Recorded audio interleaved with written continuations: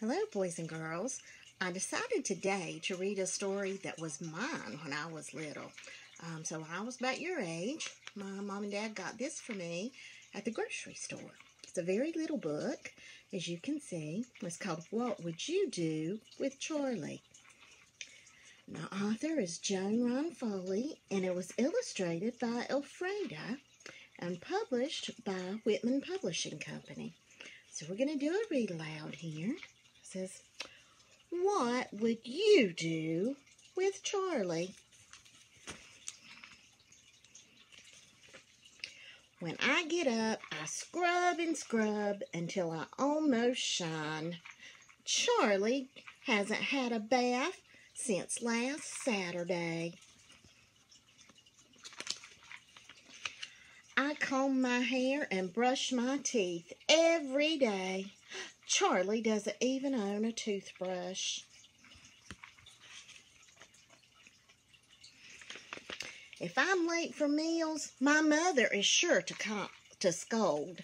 I'm calling you for the last time, John Andrew Blake. Charlie is late almost every night.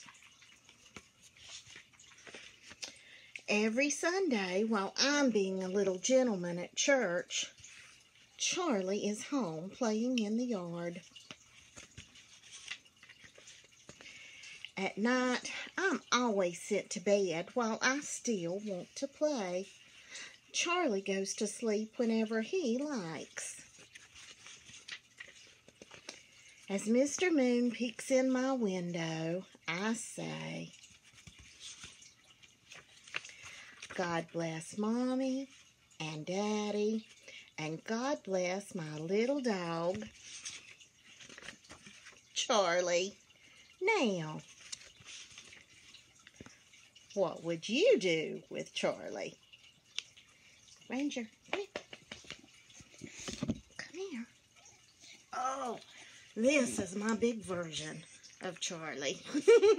His name is actually Ranger. And he's a little bit rotten.